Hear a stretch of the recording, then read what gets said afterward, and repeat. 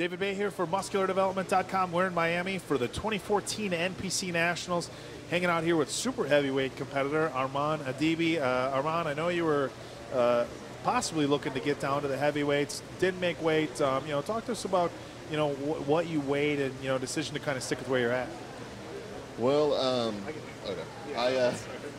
I did my last couple shows and I struggled to get down to the heavies, and so that resulted in me being a little stringy, and I always come in good condition, but I never come in full. So, I weighed myself before I left, and I was a little heavy. So I went at weigh-ins about 1 and 2 o'clock.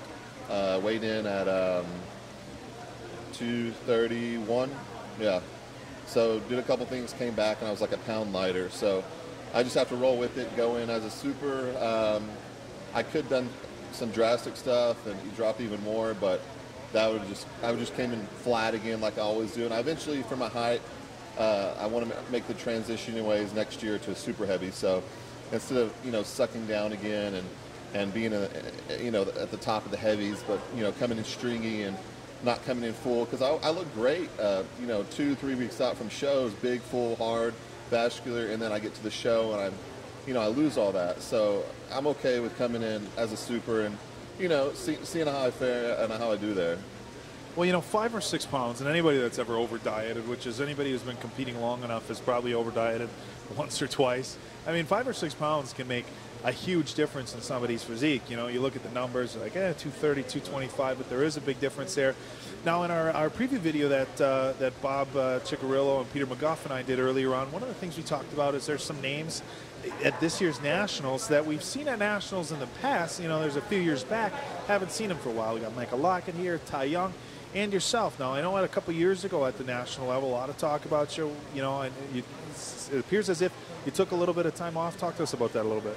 I was out, my last national show was 2011 Nationals, where I placed 8th. I don't know what happened. I came in great. Ron did it right up on your site, how he had me at first or second. But, that's how the sport goes. It's subjective.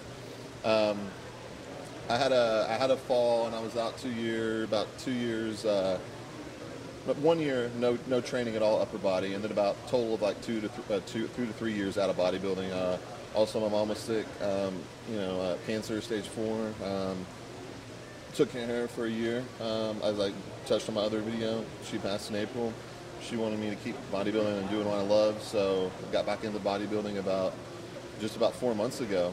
So I was eating 3 meals a day, and now I'm eating like 7 meals a day. So this right, what we're looking at right now, this is like 4 months of solid training, or yeah, what? About 4 months of solid training. My body, I didn't know how my body was going to come back. I was really, kind of wondering if my body was going to come back, respond, get big again. And this is my 3rd show in the past three months.